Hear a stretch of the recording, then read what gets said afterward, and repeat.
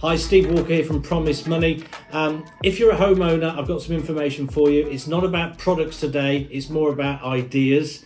A lot of homeowners right now, it would seem, are going for home improvements rather than moving house. So if you're wondering what to do, that's the way the trend is going. Applications for home improvement loans are up 30% on last year. Search volumes on Google for home improvements are up 59%. So you can see what people are doing. They're staying put. And there's a good reason to do so. If you move house, you're going to have solicitors' costs, you're going to have estate agents' costs, you're going to have stamp duty most probably, you're going to have moving costs and a right load of disruption.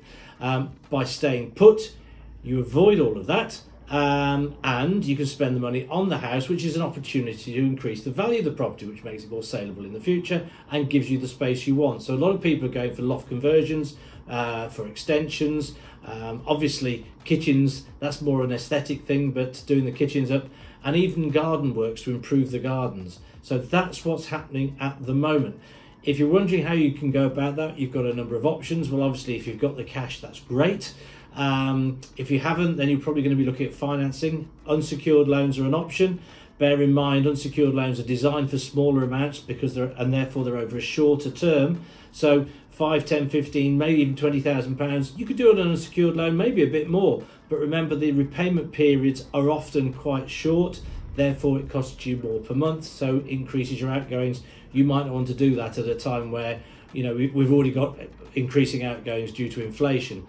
The other option, secured loans or remortgages. The advantage of those is that you can take the loan and spread it over a longer term, potentially over the term of your mortgage, which means that your payments don't go up as much, which is good. If you're in a situation where you don't want that to happen, you can't afford to pay an awful lot more. Now, bear in mind, by spreading the repayments over a longer term, you're paying interest for longer, but it still can be a good plan for some. And what a lot of people are doing, particularly with secured loans, because they're designed very much with this in mind, is they're looking at, can I get my home improvements done and borrow X amount? And can I also consolidate a lot of my credit that I've got at the moment, which is a bit expensive, and reduce the cost of that credit down? And the effect of doing that is that by reducing your outgoings down and then borrowing more, you can sometimes keep your repayments similar to what you're paying at the moment.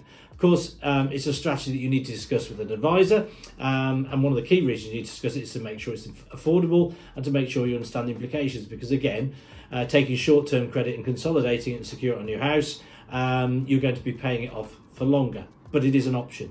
So I would just say, if that's something that you're thinking about at the moment, do I move or do I improve? You certainly won't be on your own if you decide to improve. A lot of people are doing it. I hope you found that useful. If you'd like more information, please go to the website promisemoney.co.uk, and don't forget to subscribe to our videos and like them so that other people get to see them too. And hopefully tomorrow I'll have something a little bit more which is product based, and I can tell you about that. Thanks a lot for watching. Bye bye.